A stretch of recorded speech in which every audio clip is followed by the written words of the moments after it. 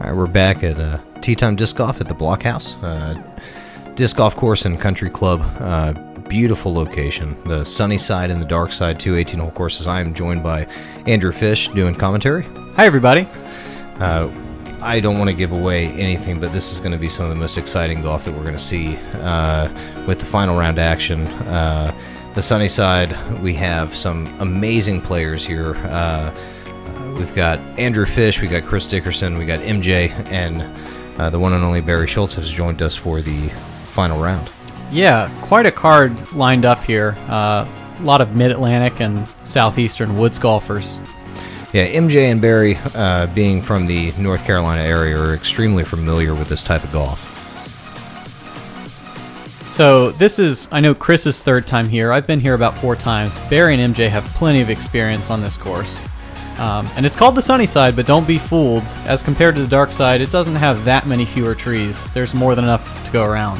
Yeah, but definitely has your more your open holes as well. I mean, you've got a chance to really unleash, and you're going to see a lot more power drivers being thrown on this course. So we're going to go ahead and get started. We got to give Mike a big thanks for hosting this thing, and we're going to go ahead and start off. Hole number 11 is where we're going to start. This round. They actually like starting the lead card on hole 11 because hole 10 is pretty dramatic. There's the it's a par 3, par 4 that's eagleable, and it has a lot of the tournament central behind it. So you usually get a pretty big crowd gathering by the time lead card is coming around to the end. Not to mention one of the most beautiful greens in disc golf too. Definitely. So, but hole number 11, we're going to get started here. Again, it's going to be a par 4, 550 feet, and you just want to play a controlled shot here. And that's exactly what you're going to do, is just a nice straight shot, get it to skip up on the grass. The grass is nice and short right now.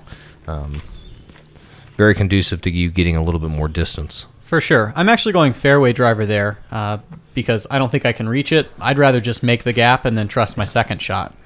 Chris is definitely going to attack. He's got plenty of power. Yeah.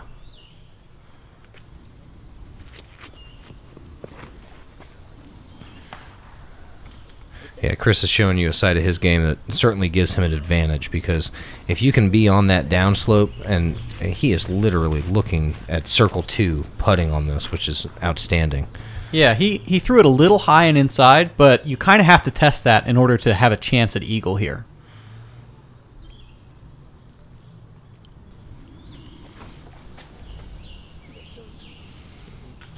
MJ does about the same thing. He's going to kind of filter up to the top side, but he's still very much in the clear. Yeah, I guess one of the only obstacles is you can see the bunker with the high grass on the right-hand side. If you do get caught behind that, it is a tricky up and down, but fair enough to be able to stay away from that. Yeah, I know that's kind of my aim point. I want to start on the left side of that. Barry's going right at it, and he'll skip just past everybody off the tee. Just fine. Yeah, very good result.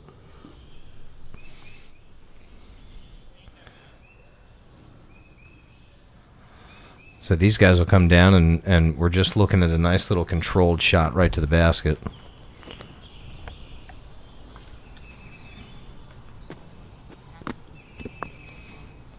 And that should be good for your birdie. Yeah, a little bit of ground play. It's probably 20 feet long. And MJ going purple banger at it, and puts it within about 2.5 feet. As is custom for MJ and his purple banger.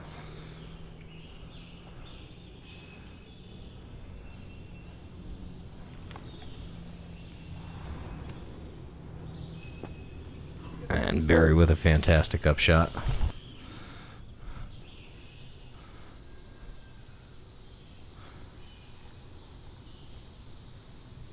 Pretty anticlimactic until we get to Chris's putt here, and he's going to give it a good run. Oh. That would have been a great way to start off the round.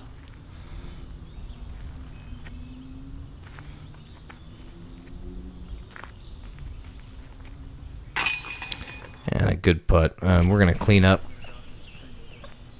your birdie, and these guys should have no problem cleaning up to get a nice star frame to start off the round of golf. But with an easy as a par 4 as this is, that's what you expect out of the lead card, is coming up here and and getting your easy 3 and then trying to move on. Right. As we go into the back 9 of the sunny side here, since we're starting on 11, the back 9 is really about scoring. Most of these holes are going to be fairly open and not super long. If you get in a groove, you can really rattle off some birdies here. Yeah, these next 2 holes are probably a little bit tougher to get your birdie, especially hole number 12, which is a shorter par 3. But boy, is it technical. You got to throw the right shot, and we'll probably see a flick or a nice turnover putter shot out of you guys. But it's just tough to get in a position to have a putt.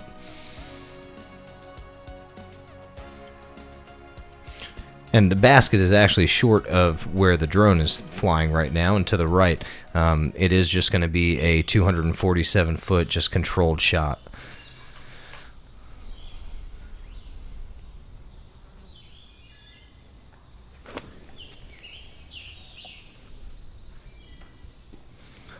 It looked just about right. You shouldn't be too far away. Yeah, that's well inside the circle. The idea here is just to throw something that's controlled and reasonably stable, beat the leaning tree to the left side, and then move a little bit right. Chris is doing that just perfectly. Yeah, Chris is showing you exactly how to do it, and he puts it 5 feet from the pin. So, really good shot out of Chris.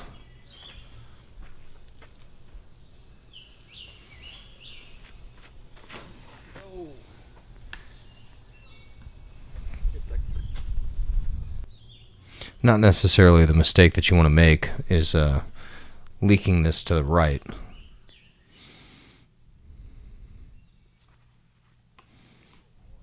Very surprising misses by 2 very controlled players, getting caught up early. Yeah, and Barry gets his second shot down in putting range, though. Doesn't look like he's too far off. And MJ throwing a flick right up underneath the basket. This might be the most flicks I've ever seen MJ throw in a tournament. Yeah, me too.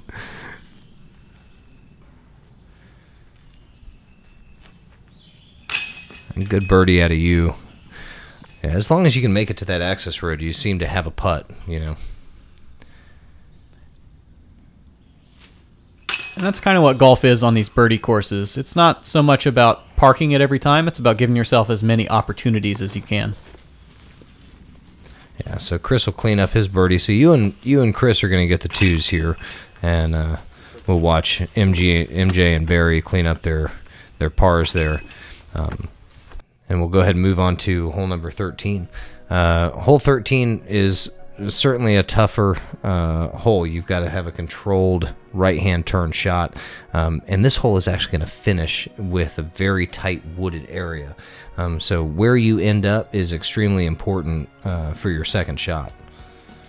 Absolutely. So this is going to score as a par 4, even though it's only 350 feet. It is theoretically reachable, but you have to be very precise off the tee and as you approach the basket. And this is one of those holes that the tee box has changed over the years. And this tee position certainly brings in elements of the game that are a little bit more difficult. So we'll see how you guys can navigate this fairway. Absolutely. And the crew at the Blockhouse is always making improvements to these courses. And looking behind this tee, it sure seems that they're clearing out to prepare it to be a longer hole even. Yeah, you're absolutely right. I did remember looking backwards and going, oh boy. Yeah, that'll turn it into a true par 4. So big ups to them, always thinking about how they can push their course in another direction. Yeah, some amazingly... well, that was just an amazing shot by Chris to get a flick up into the woods there and be that close for the birdie putt. But yeah, big shout out to the guys at the Blockhouse that are putting in the extra effort to make some really good adjustments to the course. And some of that's in preparation for the U.S. Women's Disc Golf Championship, going to be held in Spotsylvania in 2019. This and several other courses in the Spotsy area are just ideal for hosting big tournaments like that, and it's great that they're getting their due. And make those women work, though. Push those tees back. I think Barry's going pro Starfire here. Not a disc you see a lot of on the course, but he sure knows how to work it. Well, he left himself right in the middle of the fairway, so he should have a relatively easy up and down.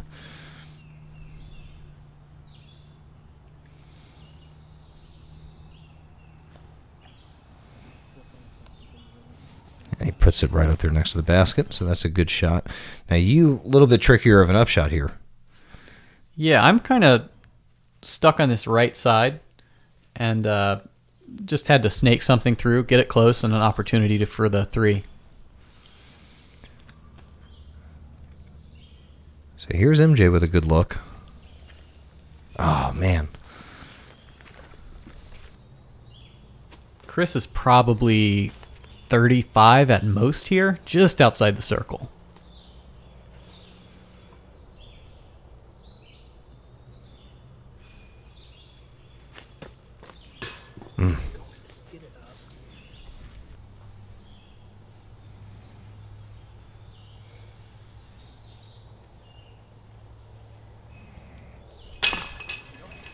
And a good birdie putt out of you.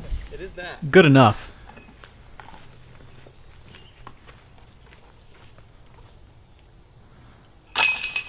And these guys are all going to clean up here next to the basket. 3 is a fine score on this hole. I know Chris is probably a little disappointed not to cash in another opportunity at Eagle, but you'll still take a 3 on this. Yeah, and this is we're early in the round here. I think that there's opportunities still to present themselves, but cleaning up for a birdie from that far away is not a bad way to go here. So as we move on, we've got you and Chris are starting the battle here. We have a few birdies here in a row, and we move on to one of the easier downhill par 3s. It's just a controlled putter or mid-range for some people. You just want to make sure that you stop it short of the OB that is behind the basket. Yeah, so the drone is flying the inside line that some backhanders are going to take. I know Chris and I are going to throw the forehand to the left side of that guardian tree. And just let it kind of trail down the hill.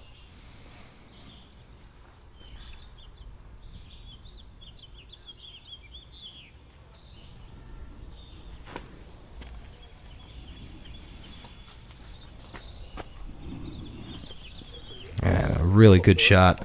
Good control with the speed on that disc. That is probably the most important thing, is making sure that you're leaving yourself pin high on this hole. Right. Like Steve said, there's some OB behind the basket.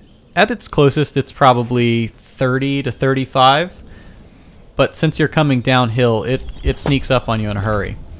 Chris has kind of put himself in the toughest 12-footer he's going to ever see. Yeah. Inside of that cedar tree. Yeah, that is the only place to be that close to the basket and be in trouble.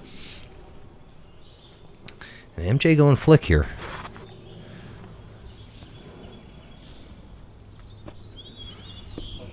Somewhat surprising, but he is going to leave himself a probably a circle 2 putt. Yeah, he's maybe 40. And he will be looking downhill at this. It's not the easiest putt he's going to have.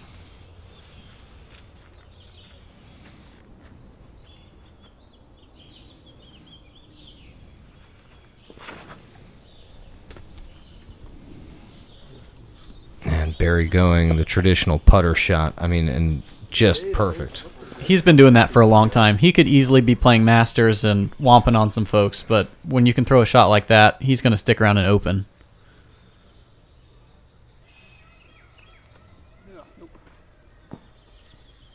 I have a lot of respect for the guys who have the ability to play Masters but choose to stay. In my opinion, if you feel like you can beat the open field, go out there and try. Yeah, Barry won this just 2 years ago, so it's not like he's outclassed by anybody. He's very solid.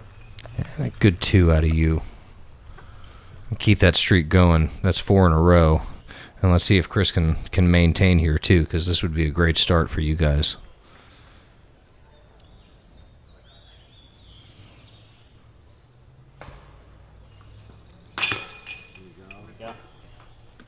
Chris definitely had to work for that, but it's in. It's a birdie. He'll be able to move on. Yeah, it wasn't the prettiest putt, but it did stick.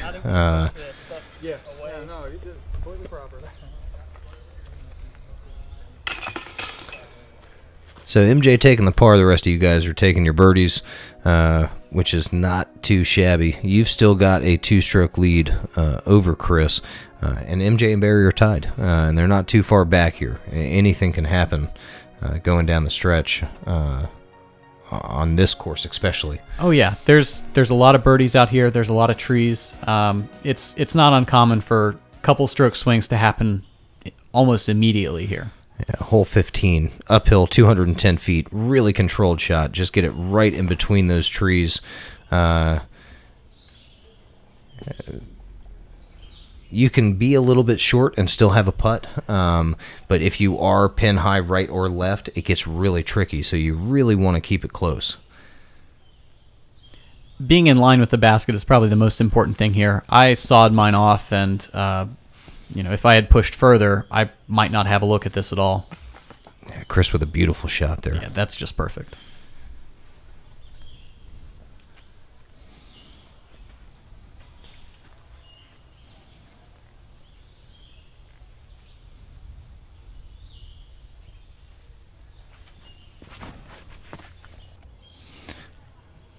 And Barry got enough height out of that, and it was stable enough to get him his birdie there. Yeah, that was just a nice floaty rock. I think it was probably a beat one. He just threw it so nose up that it acted overstable.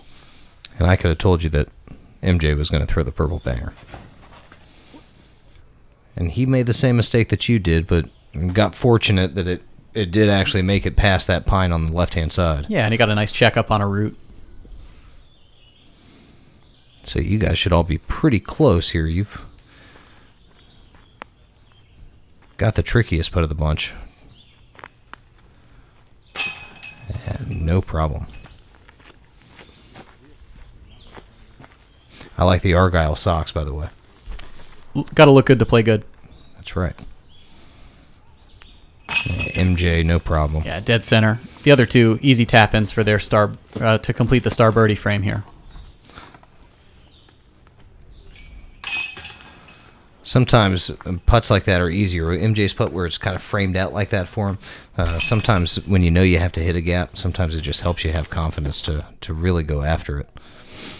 So we're going to move on to hole number 16 after yet another star frame. That actually has you and Chris at 5 in a row going into hole 16, which is another shorter downhill. There is a lot of trouble on this hole. The basket location is actually on the other side of this marsh area that plays OB. So you've got a tricky landing zone. Right. With all the rain we had, they didn't move this basket until pretty close to the tournament time. It gets real muddy down where the green is, and boy, that looked like it was on a good track. Yeah, so you're blind on the tee. You can only see it if you run up a tower that's to the left of the basket, or to the left of the tee pad, or run forward.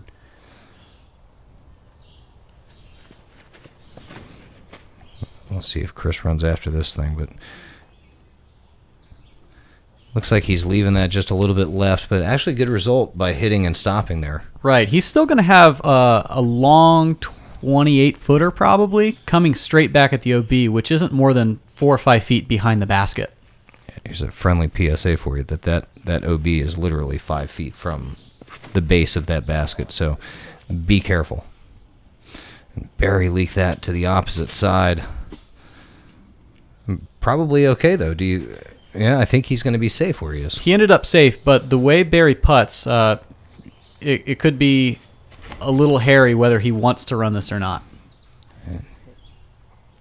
MJ with a good shot, and that's the problem, is you can scoop back there long, and then you've got a obstructed putt coming back of the basket and OB right behind it.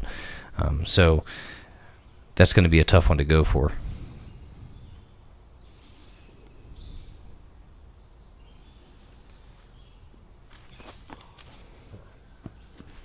Barry at least made the miss you want to make. If he had hit off the cage or on the left side, no good. Oh, what a putt. So scary. Almost the exact same putt yesterday too. MJ saying he made the same putt as round one.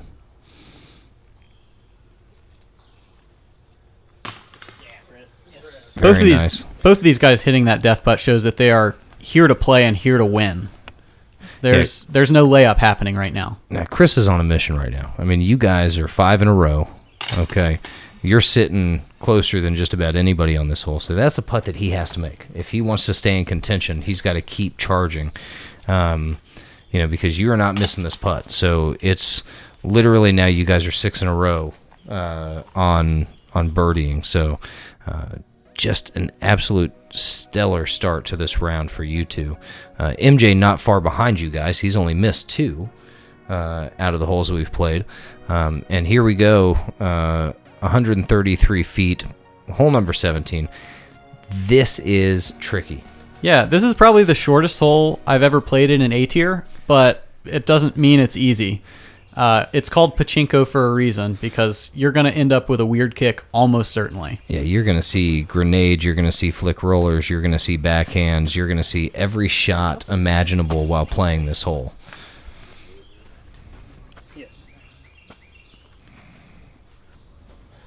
So Chris is going just an incredibly technical shot. He's going a panny thumber that he wants to stall and just float straight down.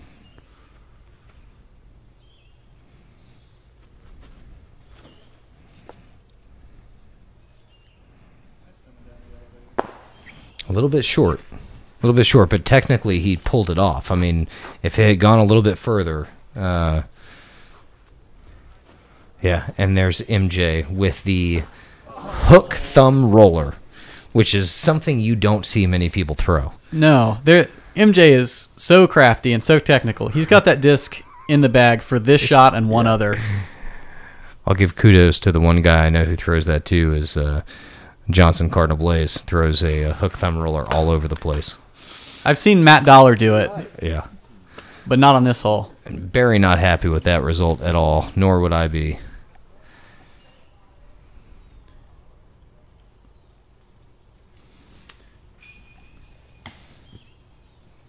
All right, he's left himself probably circle's edge putt, maybe just inside or just outside, but and here you are. This would keep the streak alive. Oh, so close. I was happy with the height on that, but really anything that's an easy 3 or an opportunity at 2 is fine on this hole. It's designed to frustrate you, make you question if you made the right choice or not.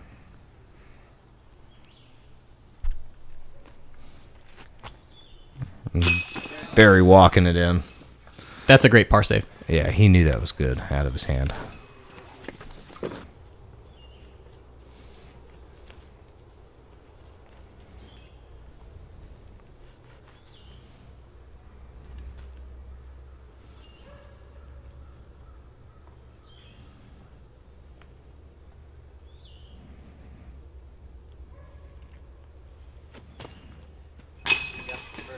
And keeps the streak alive. Chris is definitely, he's moving right now. I mean, he is absolutely knowing that he has to just keep birdieing in order to keep pace with you. And that's the first stroke that he's been able to catch up on. So, yeah, that'll bring him within 1 of the lead. But don't count out anybody else. No, MJ's birdieing. MJ's on a streak, too. He's playing fantastic golf.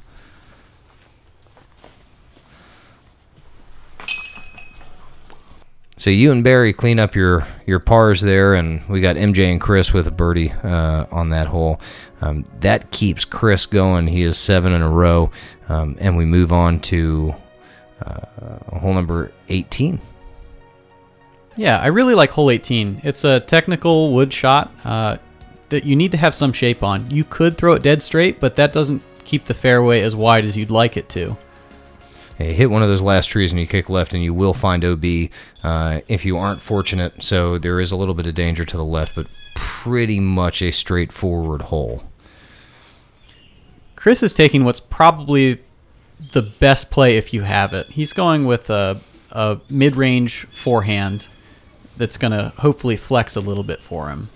Yeah, just stand up and go straight, and that is textbook. Yeah. Really good. I mean, I think that he probably wanted to go left side of that last tree, but boy, you'll take that all day long. He's not gonna take it back. No.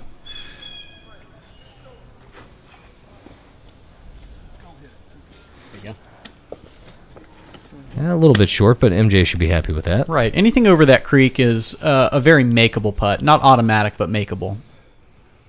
I need to find a good nickname for that purple banger. I try not to think about it. Yeah. All right, you're safe over there. That was a bad miss. I did not hit my intended line, and I'm fortunate to be circle's edge left side. Yeah, you could see the rope OB when your disc came in. Now you're not near the OB, but that is how close it is. So it does come into play on that left side.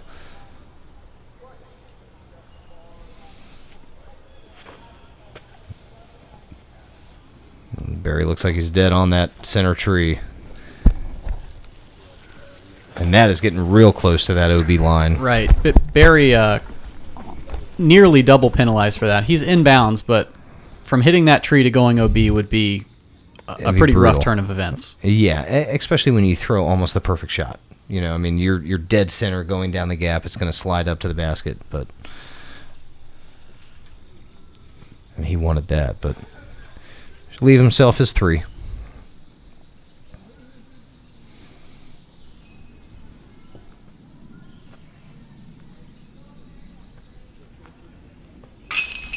Great stick. Yeah. Thank you, basket number 18. Yeah, really. I mean, and you know how big that was, because with a miss there and Chris tapping in, you guys would have been tied going into the back. But, you know, if Chris makes his putt here, you're going to maintain a one-stroke lead with 9 holes to play. I actually didn't know at this point that he was basically throwing a perfect game. Yeah, I mean,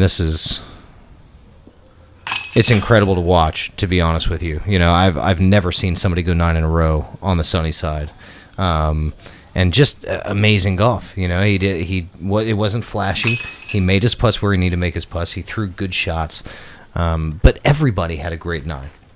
What if I told you I had gone 10 down on the back 9 one time? It would be amazing. You know, I did it with a borrowed putter. Yeah, unbelievable. So, but we're going to finish up on hole number 1, which this is one of the more iconic holes of disc golf out of the Blockhouse for sure. Definitely. Yeah. This is often the first thing people see when they get out here, because it is hole 1, and it's just a perfect disc golf hole. This bush in the middle is kind of what folks are aiming at, trying to land. There's OB to the right side. You can see the red stakes over there. They'll kind of circle around the basket. But if you bail out too far left, there's a lot of shul over there as well. It'll make your upshot very difficult. Absolutely. And you can see this is where everybody camps on the right-hand side. So a lot of activity, everyone having a good time. And, you know, this is what disc golf is all about at the Blockhouse is this hole. Yeah, all the players are occupied right now, but there's still families and spectators and volunteers out. Like, you're almost always going to have a gallery on hole 1. And Chris just laying into that. And in a good spot. I mean, that's kind of an ideal place. He's got a downhill little putter shot going right down to the basket. He should be in really good shape for a second shot where he is.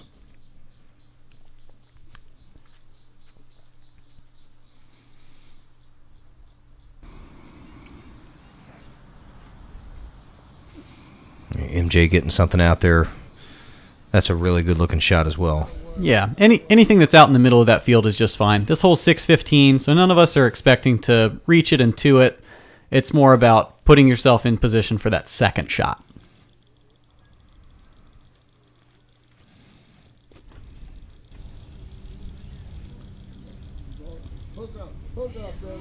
And there you go. Very good.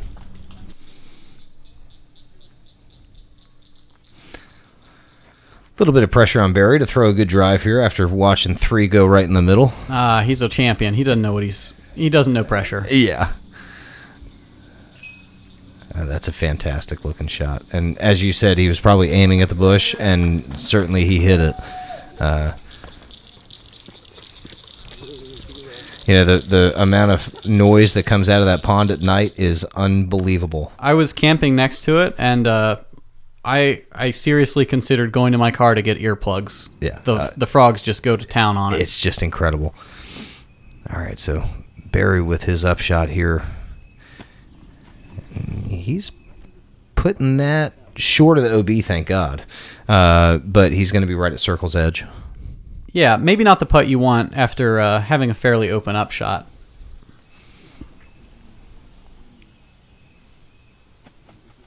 And Michael just showing everybody how to play the hole. Easy drive, easy upshot, and tap and birdie.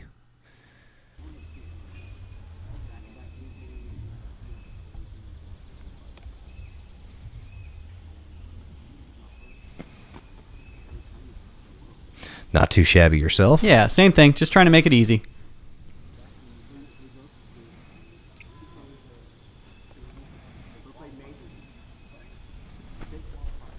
Chris with the little half throw, putting it right up there.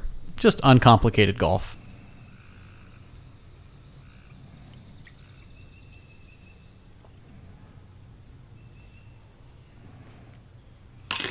And a good putt for birdie out of Barry. Yeah.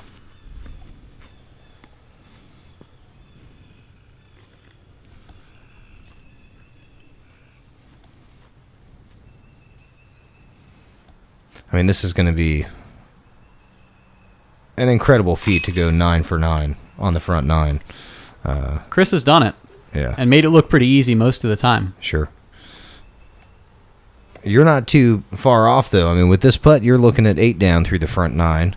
Yeah, MJ's right there, too. He's going to be 7 down through the front 9. That is some stellar golf. Yeah, and don't sleep on Barry. He's 5 down. So that's going to leave us all in good position going into the back here. Yeah. So that is the front 9 of the final round. Again, we'd like to say thank you to Tea Time Disc Golf, to Austin and Christian for coming out and doing everything that you do. Thank you to the Blockhouse, to Mike Trapasso, creating an environment that we absolutely love to come and share with everybody.